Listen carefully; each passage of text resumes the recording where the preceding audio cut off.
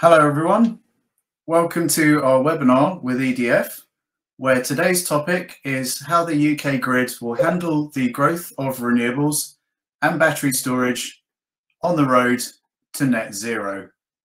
I'm Andy Colthorpe, editor at Energy-Storage.news. I'm really looking forward to hearing about the contribution the UK's renewable energy and battery storage industries have made towards the clean energy transition and how we can scale that contribution up towards the net zero future that has to be achieved. It's a serious challenge.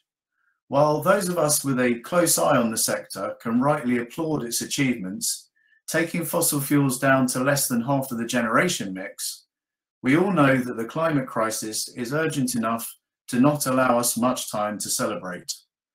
We'll be hosting COP26 in just a few weeks, and although it'll be about the commitment of governments everywhere, the eyes of the whole world will be on the UK and whether we can meaningfully say, yes, we will keep increasing the pace of decarbonisation, and by 2050, hopefully, we'll be wondering why we ever thought net zero was such a hard ask.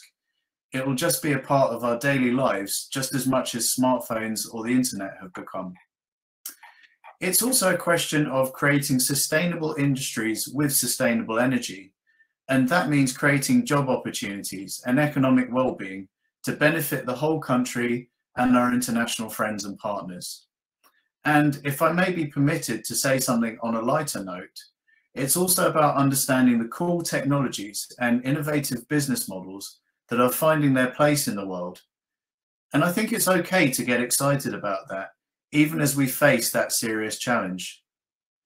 The growth of renewable energy presents that challenge for the grid as well as for the energy market, and today we'll be hearing about and discussing how we can manage as well as accommodate the rise of clean but variable power. For example, wind presents a massive opportunity to deploy renewable energy capacity, serving more than 5 gigawatts of average demand in the past year, and with many more gigawatts on the way, both onshore and offshore. But it also drives volatility that needs to be taken care of. Our experts today are extremely well placed to take us through many of the relevant areas. With such a big topic, we aren't going to solve it in an hour, but we will be able to present an understanding of where the market is going and discuss how the net zero grid can become a reality in the remaining few years available. My colleagues, Dr. Finlay Colville and Mollie McCorkindale from Solar Media Market Research, will present some analysis and findings from their industry-leading market intelligence service. Finlay will talk about solar and the rise of renewables, and Mollie will talk about the battery storage projects in construction, development and planning stages around the country. After that, I'll be joined for a panel discussion with EDF's Head of Energy Trading, Stuart Fenner, EDF's Head of Wholesale, Mark Cox, National Grid's Head of Strategy, Claire Dykta, and Mikey, co-founder, Chief Operating Officer and Chief Technical Officer at Pivot Power, a developer and investor in battery storage. As always, the audience is the most important part of our session, and we welcome your questions. Please put them in the tab on the right-hand side of your screen, and we will do our best to answer as many of them as we can in the audience Q&A at the end. And with that, over to our experts, Finlay and Mollie.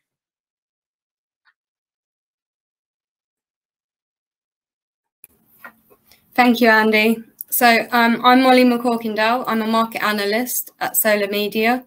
I've been working on the UK and Ireland battery storage reports. So I'll be giving you an overview of the battery storage market, and then I'll pass over to Finlay for solar. All data taken in this presentation today is from Solar Media's in-house market research analysis. So the UK's energy storage market. This graphic shows us the built capacity by project size by year, where the total operational capacity is approaching 1.5 gigawatts. Real growth of installed capacity started to show from 2017 and peaked during 2018 due to successful EFR projects completing.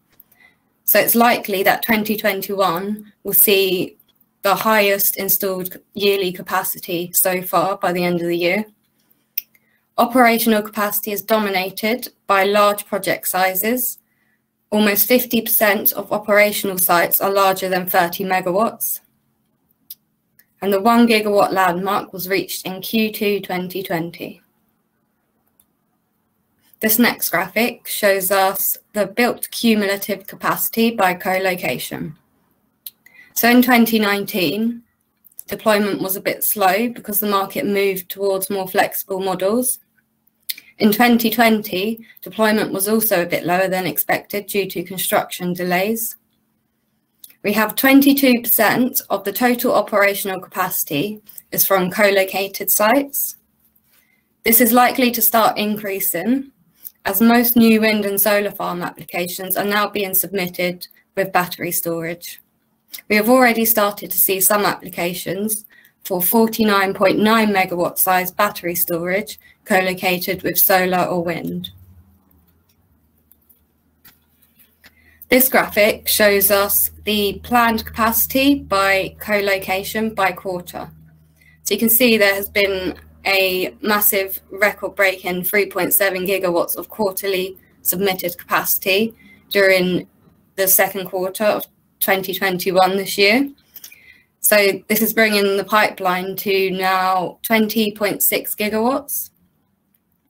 The successful results of the EFR auction in 2016 caused the spike in planning applications in 2017, but the recent spike in Q2 2021 was mainly driven by the successful approval of previous applications and just simply by the fact that average project size is becoming much larger. The market has been dominated by standalone projects, where 79% of the planned capacity is from standalone projects. So this graphic shows us the total capacity of energy storage by build closure status. The pipeline has increased much faster than deployment so far, with 20.6 gigawatts planned and 1.5 gigawatts operational. We have 1.3 gigawatts are currently approved and also have grid connections. This suggests that these projects will be completed within the next 12 to 18 months. Then we have around 8.5 gigawatts are approved in planning, and these have the potential for deployment within the next few years. We have around 5 gigawatts that have submitted their applications but are awaiting approval, and then just over 4 gigawatts at the pre-application stage. So that's screening and scoping requests. And then finally, there's just over 1 gigawatt that is not active. So they have either been refused in planning or the developers aren't going ahead with construction, but these sites still have the potential for future deployment. So now I'll hand over to Finlay to go through solar.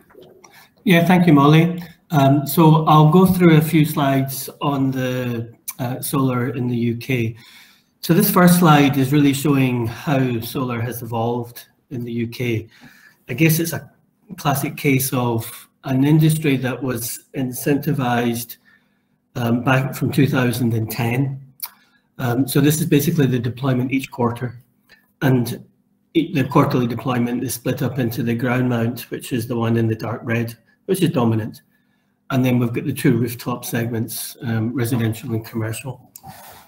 So basically the spikes that you see, effectively the spikes are kind of end 2010, a little bit, and then the big ones, Q1, 14, 15, 16, 17, and a tiny little one in 2018.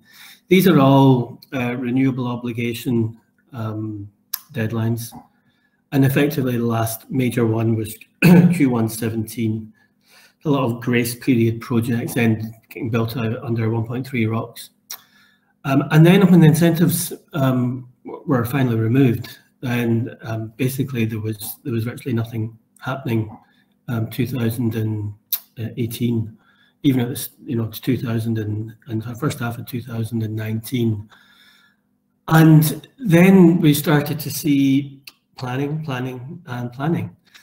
for a large-scale utility. And much of that came down to the fact that there was a bunch of reasons, but mainly the capex on the site build significantly different to back in 2010, 2011, when there were incentives in place and the pricing of components. The cost to build a solar farm is a lot higher. So what's happened since 2019 is, there has been a flurry of ground mount projects built, much lower in numbers. But the real activity has been on the project development side. There's a pipeline now which is above 20 gigawatts, 21 gigawatts as of last week, of projects being planned. About half of that is screening, scoping. Then the other half is in planning at some stage. This is long-term plans. This is 40, 50 megawatt sites. And we're looking 3, 4, 5. It's a whole range of different stakeholders. There's a number of players that are in on the act this time that were not there before, so large energy utilities in particular, including EDF and Lightsource BP, Statkraft. And then there's a bunch of project developers that are kind of in it for a fast buck, develop a bit of land, sell on the approved project. But the bottom line is there's a huge amount of activity, and I see this as being, over the next 5 to 10 years. There's no incentives. Incentives are great when it's the only thing that enables deployment to happen. But actually, when you don't need them, and the CFDs is an example where solar doesn't need CFDs, it's more of a distraction at the moment than part of a long-term picture, because the cost component now in solar has come down so much that you can get return on investment standalone. So just finally, what that 20 gigawatt pipeline looks like. What I did was I pulled out of that 20 gigawatts what had actually gone full applications in, which is just a few 3 gigawatts worth, and it literally, you've kind of got half and half. Half of it is planned as standalone solar. The other half is really tentative, adding on storage. It may or may not happen. It's better to get that in at the planning stage than not. But fundamentally, the economics has to work on the solar being having a return on investment for pension holders, private equity funds. Solar has to be standalone without subsidies, and then anything else is a bonus, a CFD or a revenue stream from storage. But practically everything is based on solar being cost effective. So what we have with solar is a lot of planning going on for the really for deployment in the next 5 to 10 years. So I'll pass back to Mollie just to do the conclusions. Thanks. So in summary, we've got operational capacity for energy storage is 1.5 gigawatts. Energy storage pipeline is at 20.6 gigawatts. Record-breaking 3.7 gigawatts of quarterly submitted battery storage capacity in Q2 21. And the UK has installed over 14 gigawatts of solar PV, and solar pipeline has exceeded 18 gigawatts now. Thank you for listening. Fantastic. Thank you so much, Mollie and Finlay. I think that was really enlightening to just see it all put in numbers, the kind of activity that I guess a lot of us are sort of familiar with from our own little areas, but to see it all kind of brought together, and yeah, it's just the sheer amount that solar's got to 14 gigawatts now. Ground mount solar's remains largely dominant, and moving into a post-subsidy phase is pretty exciting, I guess. And yeah, so I'm sure there's a lot more to come on that, and obviously through our UK solar website, Solar Power Portal, you can of course get in touch with Mollie and Finlay if you'd like to hear more on their work and kind of pick them up on anything, you can also get in touch with them via us at Energy-Storage.news. So with that, I think it's appropriate to go on to our panel discussion. Just going to briefly introduce the panelists by sort of name and job title, kind of in the interest of brevity, really, I guess.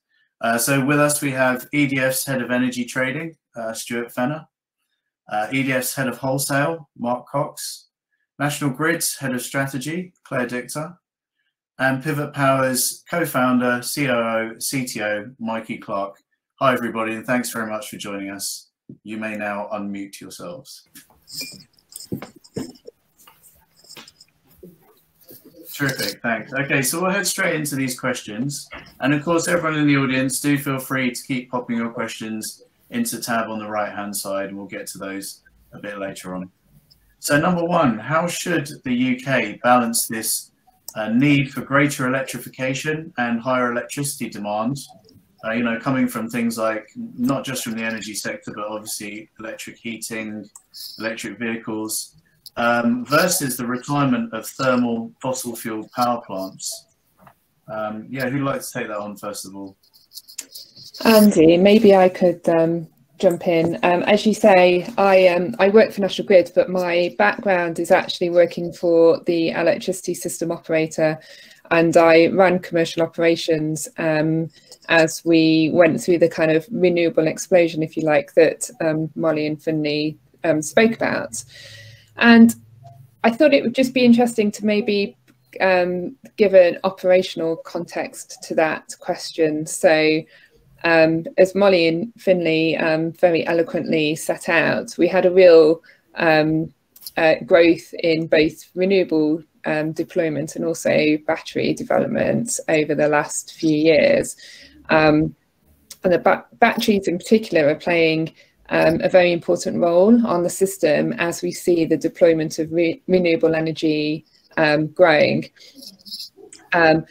Looking forward, that's only going to continue and grow. The electricity system operators committed to being able to operate a zero carbon grid by 2025.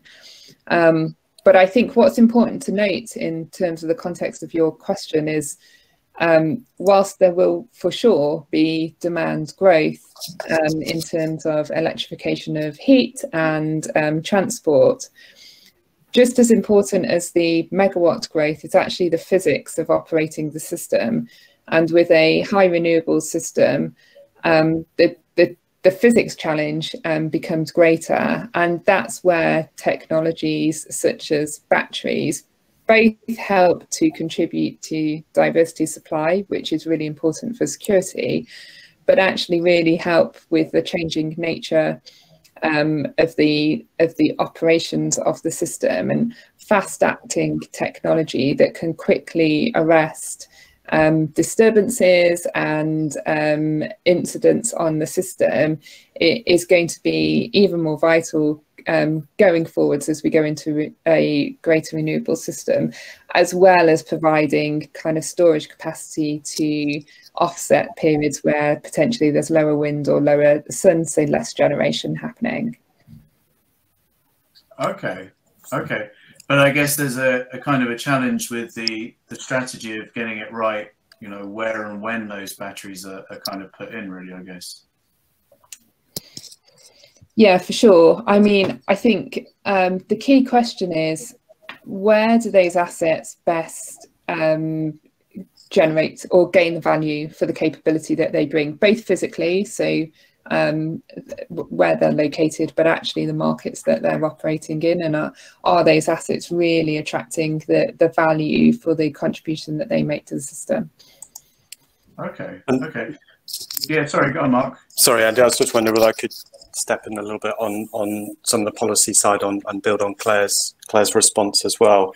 You know, I guess as you set out, I think at the beginning, you know, the UK has made significant progress in decarbonising the electricity sector, and clearly more is needed. And as Claire picked up as well, you know, as we seek to decarbonise other sectors, you know, I don't think we should underestimate the scale of growth needed low carbon generation capacity over this coming decade.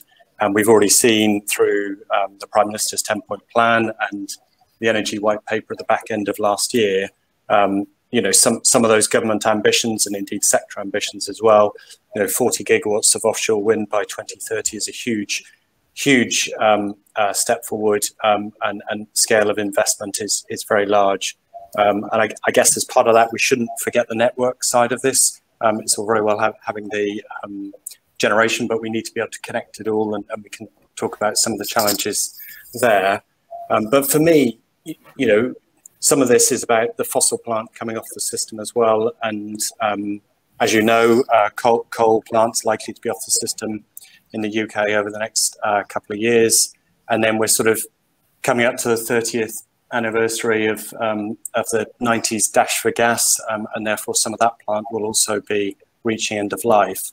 And I think the key for me on that is really that currently those assets provide a great deal of important flexibility to the system, and indeed, as Claire pointed out, some of the system services and some of the physical parameters that you need to be able to operate the system. And I guess the last few weeks have shown us some of the challenges when the wind isn't blowing, and the importance of that. And so I think the other piece really that we really need to focus on is making sure we have the right policy arrangements in place to bring forward some of that pipeline of flexible assets. And I think an important document in that respect is the government's Smart System and Flexibility Plan that was published earlier this year, which sets out a range of actions. So I think for me, there's a really important drive to keep on focusing on delivery of low carbon generating capacity, and the slides earlier really picked some of that up. But at the same time and in parallel, we need to make sure we've got the right arrangements to remove barriers and promote and provide value to those flexible assets to come online. Right. So, I mean, ultimately, it's going to be about adding, all this extra capacity and then balancing it, not only in order to accommodate this massive growth in demand, but also to facilitate the, the retirement of fossil fuel plants, which will be essential, I guess.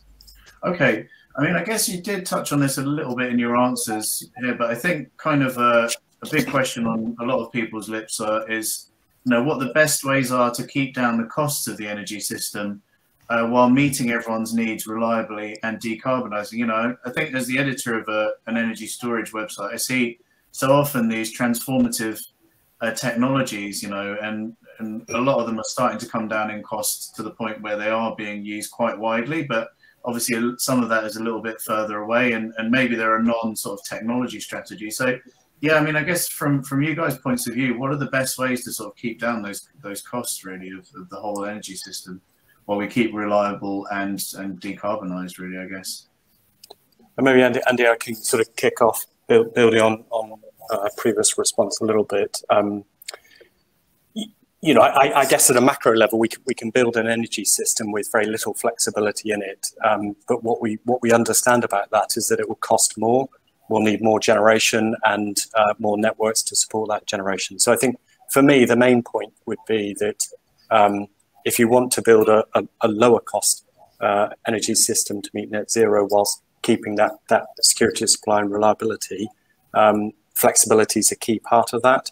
And I think there are different views and different numbers that keep coming out on this, and some of that is in the government's modelling to support the Energy White Paper. But more recently, the Carbon Trust, I think back in May, published their report on it, and their view was that a more flexible system is likely to deliver significant consumer benefits by 2050, and the numbers they were quoting were around £17 billion per annum in 2050 for a higher flexible system. So it's an important part of keeping those costs down at a sort of macro level. The other points I was just going to make and sort of builds on question one was really around, at the end of the day, what we need to do is to keep costs down is prioritise policy that focuses on what will have the most impact. And I think for me, that's delivering proven sort of low carbon generation this decade. So some of the stuff we've seen on the slides, offshore wind, onshore wind, solar, nuclear, all those sort of technologies. That capacity needs to grow. We need to grow flexibility. And then the other point I would make is that we can't reach net zero without some degree of innovation. And therefore, it's important this decade that we're looking at innovation so that we can take forward some of that less proven technologies into the 2030s and 40s to keep costs down. Right. So, I mean, I guess the energy sector investment cycle that will take us to 2050 is kind of already underway, really, isn't it? I guess if we think in those sort of terms. I'm just wondering if we can get maybe Claire's view on this question as well, since we kind of started off that with the first question, really, I guess, in a way. Yeah, and I was going to say, actually, Andy, that's a good point that you pick up in terms of investment cycles. So I guess we're already on the journey of keeping costs down, because if we look back historically, the first step in that was to stimulate the market. So the EFR product that Mollie and Finlay referred to, and the government subsidies for solar were introduced in part because of the acknowledgement that we would shift to a different network and system in the UK. We needed a way to manage the transition of that and keep costs low. I think what's really important going forward is, I completely agree with Mark in terms of flexibility on the system, and running in parallel with that really is ensuring that we have competitive markets where there's no barriers to entry and those markets are working efficiently, because a competitive market should result in lower costs for customers and consumers ultimately. And for both of those things, so the flexibility element and the kind of commercial competitive markets, it's really important that government policy is really clear and the regulatory frameworks are kind of stable and effective, so that those markets and the products and the systems can develop, which should also allow the network infrastructure to be thought about differently and used differently compared to how it has been historically, when everything that's set up in the UK frameworks and the physical infrastructure is about bulk shifting power rather than a more distributed, decentralized system. Right. Wow. Okay. So there's a lot to unpack in there, but obviously, I mean, I think with battery storage, where we've seen, the growth of competitive market models, you just seem to get this growing levels of excellence in what's provided, both in terms of the battery technologies and the optimization of them, really, I guess. So, I mean, I think if we're looking at the battery storage market itself, so we've talked a little bit about the sort of generation profiles of the UK and, accommodating that onto the grid. But in terms of the battery storage market, we've largely, or you guys rather, I'm just a journalist, have largely moved to sort of merchant business models from the contracted revenues that began with the EFR tender in 2016 that Mollie spoke about. So can this sort of merchant business model kind of market adequately ensure the right level of investment in deployment of battery storage that the UK needs in order to support renewables and the stability of the system? So can it be rewarding for market participants and kind of optimize the power system for the benefit of the whole UK, really, I guess? Who'd like to jump in on this one first? But perhaps if I take that first. So the market's really changing at a remarkable pace, as has been mentioned a few times before. A lot of the early projects, battery projects that were put on the system, were really backed by things like EFR, perhaps the capacity market, and some of the FFR kind of monthly contracts and the odd Pathfinder. But I think the investment case changes, and it really is dictated by the route to market options that you have for the storage. This summer, it's been very much around a hybrid approach with batteries being in DC, so providing services to grid, but also stacking the services and revenues in the balancing market and also in wholesale.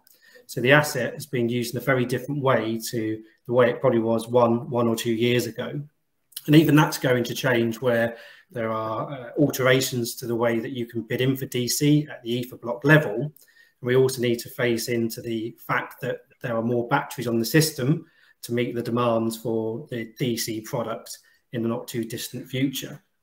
But I think everyone can be quite buoyant around this merchant model. And I think the last 2 weeks has really demonstrated how flexible batteries are to be able to move into different markets. And certainly in the last 2 weeks, we've seen batteries opting out of the relative less safety of the DC mechanism and actually being used and traded in the wholesale market. Whereas most people know high gas prices, low wind and some outages has created quite a tight system and has allowed batteries to capture very strong day ahead revenues, trade the battery within day, and indeed make some money in the system prices.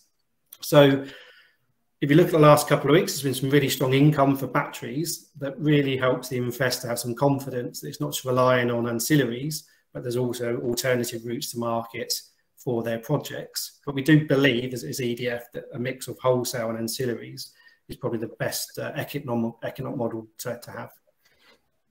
Okay, and I was just going to say, I'm pretty sure most of the people watching will be aware, but DC, of course, being dynamic containment, which is the most recently launched grid service opportunity for battery storage.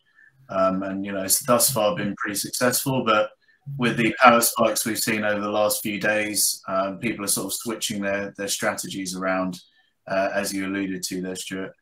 Mikey, just wondering from a sort of technology provider and, you know, as a direct market participant really with technology in this, how do you sort of see that evolving business model case for battery storage in the UK? Yeah, I think I'd echo a lot of what Stuart said.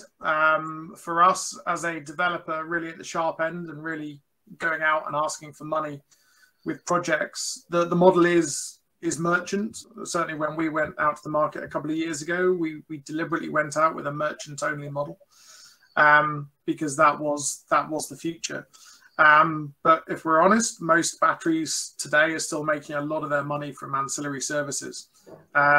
Weeks like this week and last week have shown that hopefully what we've been looking at in modelling and with consultant support, etc., the future of the energy system is looking good for that merchant horizon.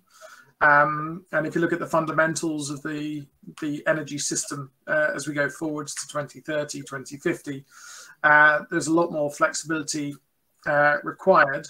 But it's not the silver bullet. It is it has to working with the low carbon technologies that are coming.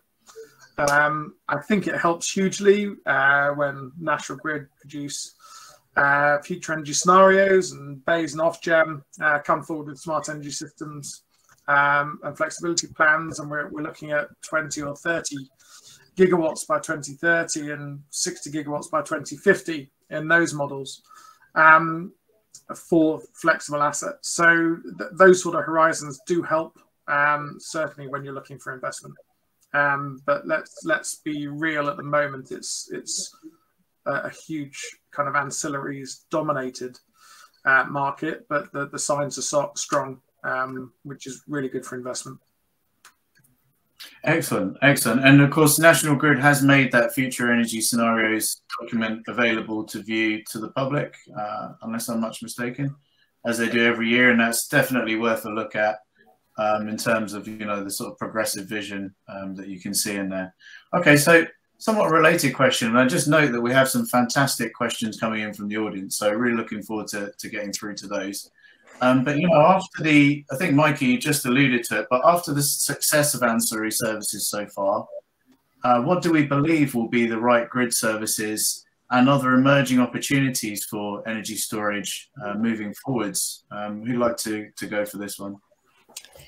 I could probably just start off by echoing, I think, what Mikey said. Like the way forward is a merchant model. You know, if you look backwards, most investment cases, even 3 years ago, 4 years ago, were built off the back of long-term contracts, largely from the ESO. Merchant models are viable going forwards, but there's certainly options to supplement that, and it is supplemental, although it does feel fundamental at the minute, as Mikey alluded to, with some of the revenues that are flowing through things like ancillary services. I noted in the questions, actually, someone asked what ancillary services are. So they're the system support services that the electricity system operator buys to help it balance the system on the day. I think there's some interesting opportunities opening up. They won't ever be the fundamental principle of a business case, I don't think, but good supplemental revenue streams. So things like locating batteries where they can support EV charging on the strategic road network, potentially investment deferral on the networks or better use of the networks. So some interesting new opportunities opening up, I think. Right, of course, and it is that versatility of batteries to potentially tap into those multiple revenue streams that kind of make it so exciting, really, I guess, for a lot of people in the industry. Okay, anyone else got some views on this one? Yeah, I agree, Claire. I think the ancillaries are a good supplementary income, but there's lots of activity going on around both the post-fault and pre-fault requirements from National Grid. So we're certainly looking to how we can put batteries into dynamic moderation and dynamic regulation. So we think that will become part of the value stack. And as I think we understand more about the way the batteries behave and how they can respond within the limits of kind of warranty constraints, we do think that they could participate in other National Grid initiatives such as being reserve. We know that the plant can be used for reactive power, certainly at the TSO level. We're also looking to explore models about how storage and batteries can be used at perhaps a residential or commercial level to provide services into the DSO. So I think the main message is there's lots of opportunities. It's just trying to figure out what the right use of the battery should be at the right time. I can probably add to that a little bit, Andy, if helpful. But I think hopefully everyone kind of understands that batteries are incredibly flexibly electrically, but they're also pretty quick to deploy.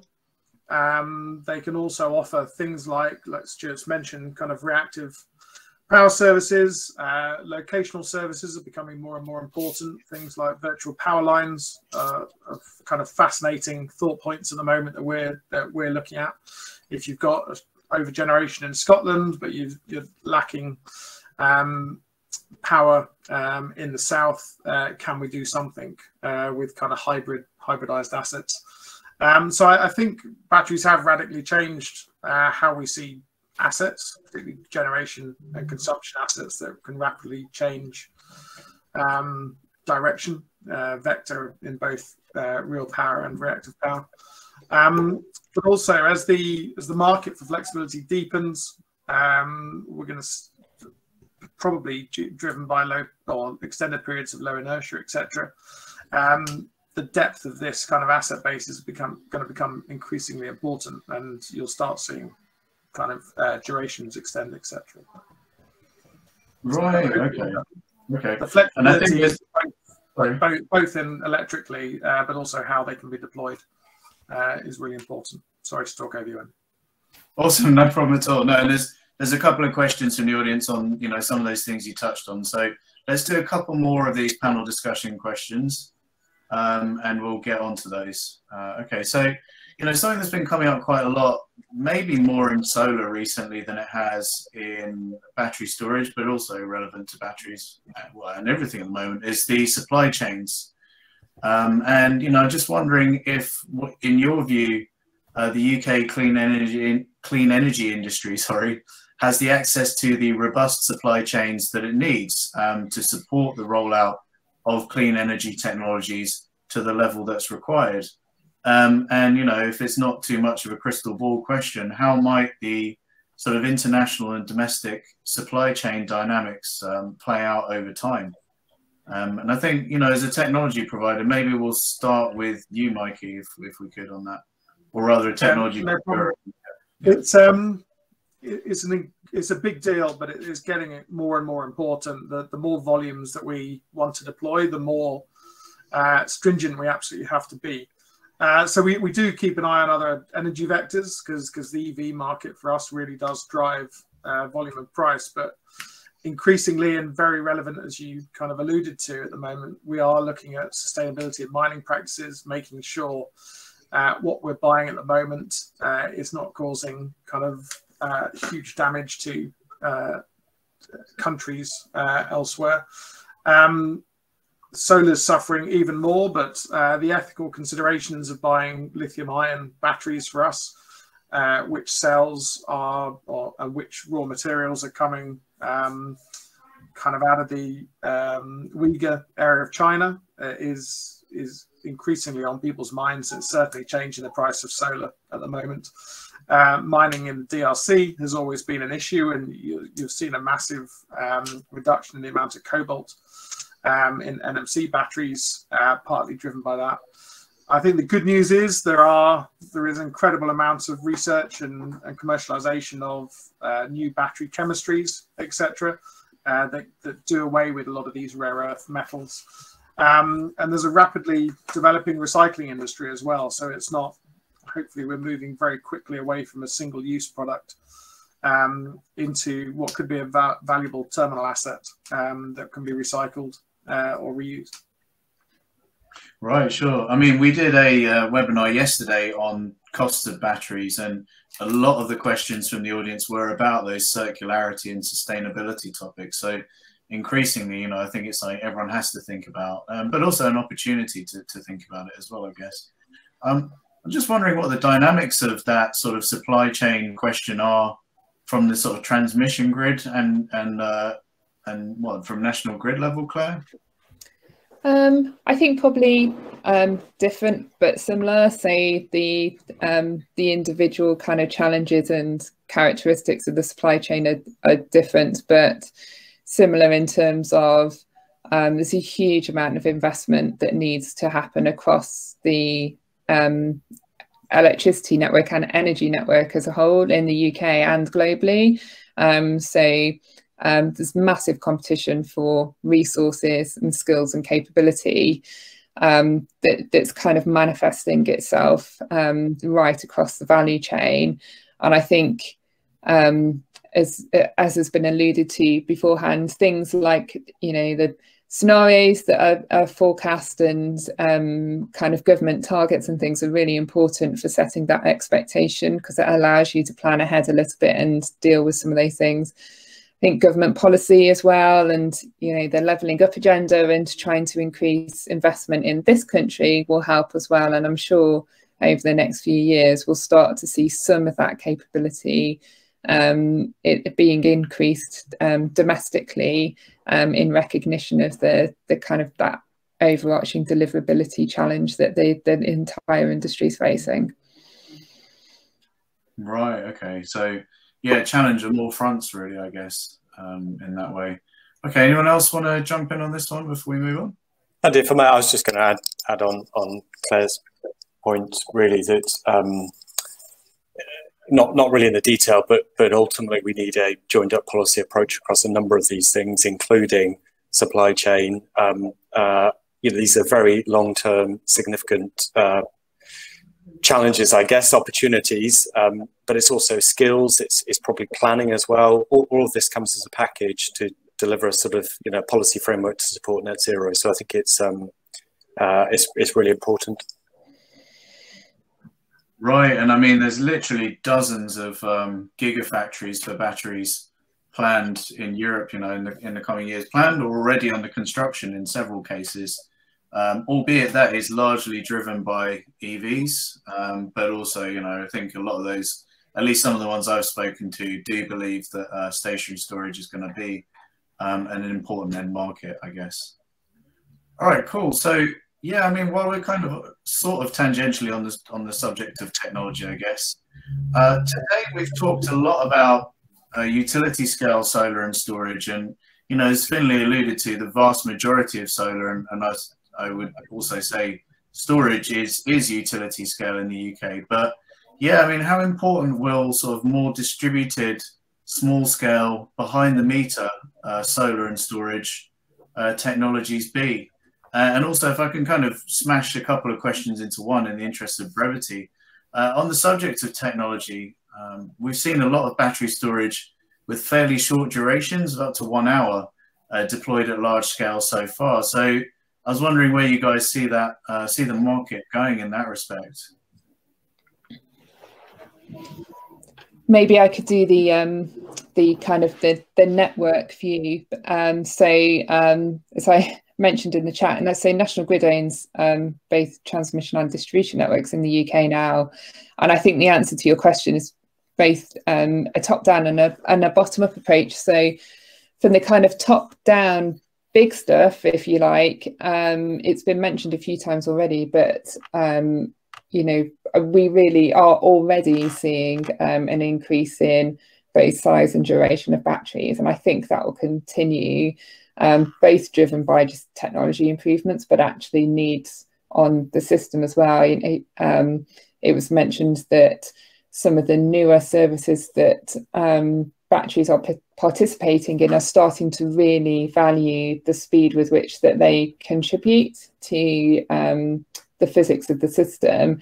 That can only increase, I think, as you can bolt into the back of that either long duration or size. And then I think if you look at the bottom up side of things and the decentralized system,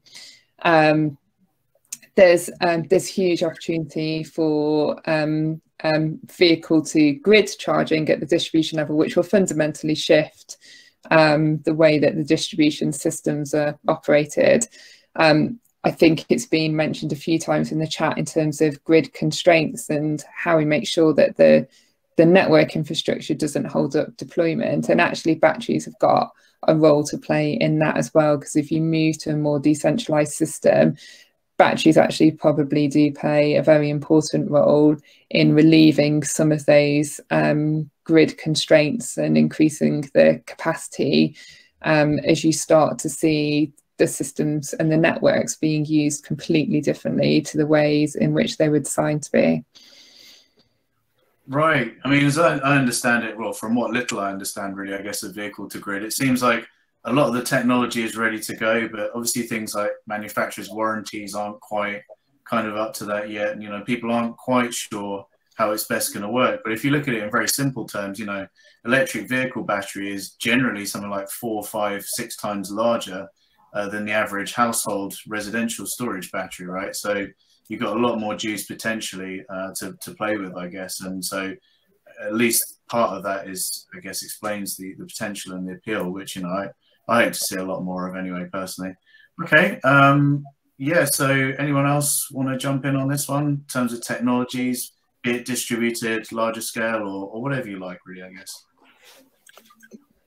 And I was just going to chip in a little bit on perhaps some uncertainties in this space. You know, Ofgem, the energy regulator, have obviously been reviewing network charging for the last few years. Some of the reforms they've already implemented have had quite material impacts on some of these market sectors. And I guess, you know, where we are at the moment is Ofgem are still reviewing some elements that are going to be quite important to the economics and the costs and indeed the incentives for people connecting at distribution levels.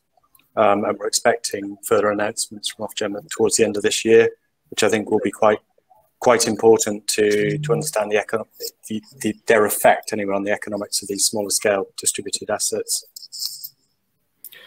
I think from my point of view, the economics aren't that clear at the moment, but one of the key challenges for us is how you can give the consumer confidence that you're taking control of their energy assets, of charging their EV, particularly for vehicle to grid, and also making sure you've got the right software to be able to connect and control the assets in a reliable way. So it's a slightly different challenge to the bigger utility scale assets when you start getting consumers involved. Okay. And Mikey, from an engineer's point of view, how do you sort of see that whole play? Not just vehicle to grid, but long duration as well. Oh, sorry. It's all right. It's been 2 years doing video conferences and I still don't hit mute. it's I can certainly talk to the kind of duration side of utilities scale. So you're absolutely right. We've seen fairly short duration. EFR was certainly centered around what, half an hour to 45 minutes, and they've grown only a little bit in the few years since then. I think everything going forward, certainly speaking for ourselves, everything we do that's going through investment decisions or have gone through it recently are all at 2 hours. I suspect that trend will continue. Certainly our US colleagues in EDF Renewables US are 4 to 8 hours seems to be the sweet spot when they're hybridizing with solar. And we're also trialing things like a flow battery. So we've got a 2 megawatt flow battery going into our site in Oxford to really understand kind of the benefits of both a different technology, but also a longer duration type battery with lower degradation characteristics. So the technology will change as well as the duration. And I think as you get longer, that will become more and more hybridizing systems is also going to become a much bigger thing, I think, in the future. Excellent, and I could really, keep listening to stuff about future technologies all day long, but we haven't got all day, unfortunately. So I'm just going to say very quickly, if you guys could keep these answers brief, I just want to give you a chance to give your sort of closing statements, either your closing statements on the UK's adoption of renewable energy or your one key immediate priority that you think that the UK should be focusing on. Let's go in the order of, okay, Claire first. So I've mentioned it a few times already, but stability and agility of the regulatory framework, so it doesn't block the development of either the technology innovation or the market development. Excellent, thanks, Claire. And Mikey, quick one from you. On the same topic, the regulatory environment is key. It is moving in a regulatory context at breakneck speed, but batteries still, I think, need to be recognised as their own asset. They're still generators in many contexts, and for good historic reasons, but they really, I think, should be recognised for the flexibility they bring, and also in the context of EVs and hydrogen, which are getting a lot of government focus. I don't think batteries and really flexible assets are getting the attention they might do. So that's definitely something that we are pushing. Okay, thanks. And chaps from EDF, Mark, what are your final points? Yeah, a little bit to build on Mikey as well, just to, I guess we shouldn't underestimate the scale of the challenge that we need to deliver. And I think the key for me is just delivering some of those policies to support that as quickly as possible. Thanks, Mark. And Stuart? I think for me, keep driving innovation, keep testing the new business models. I think make sure you choose the right partners to collaborate with. These are long-term infrastructure assets that are there to try and really drive net zero. So keep going, keep patient. Fantastic. Keep calm and carry on, I guess, to an extent. Okay, sure. So questions from the audience. We've just got a few minutes to go through with these, and I think we managed, or you guys have managed to answer quite a few of them already, which is great.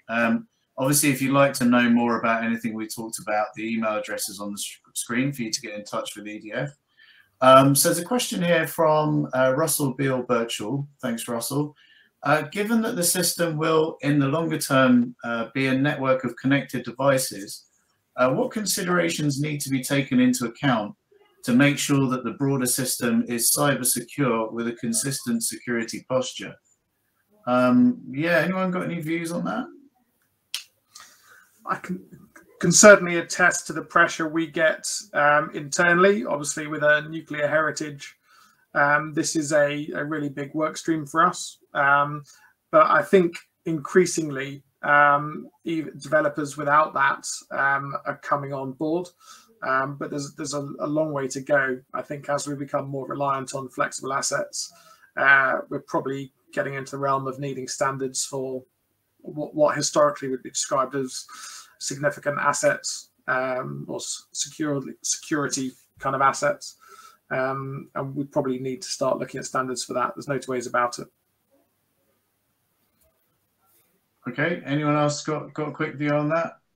Yeah, I was just going to say, generally, anything that's connected at a transmission level is caught by rules around kind of comms protocols and things at the minute. As Mikey alluded to, the trickiness comes as that becomes more and more decentralized, which by its nature means it's not caught by all of the centralized arrangements. So getting something in place that manages that appropriately without becoming a ridiculous burden that creates a barrier to entry would be important. Right. Okay, thanks. So question here from Rachel Bravard, asking about kind of what the role, I guess, of energy storage is in sort of the urban landscape, and how can we ensure the location of energy storage takes into account increasing city-based loads where renewable energy production is all but non-existent. That's something I've seen that sort of New York's been kind of challenged with recently. But I just wonder how that sort of fits with the UK, the more distributed energy system versus utility scale. Is that a fair question? Anyone want to take that one on quickly? I'm happy to build a little bit on a point I made earlier around kind of locational value. So whilst kind of transmission assets and very large assets probably don't need to be super close to urban environments, they do need to be in the right part of the country. And we do need to look at services that get power from where it's generated to where it's consumed. So whilst I don't think the location right adjacent to major load centres is important, certainly the area that's important from a kind of a transmission of large volumes of energy from one part of the country to another. And it's a big topic already. I certainly think one of our approaches to electric vehicle infrastructure is that we do need to give access to bigger volumes of power near urban centres for the kind of rapid increase in charging, and urban consumers without driveways predominantly are the ones that really suffer. So I think it's a really solid question.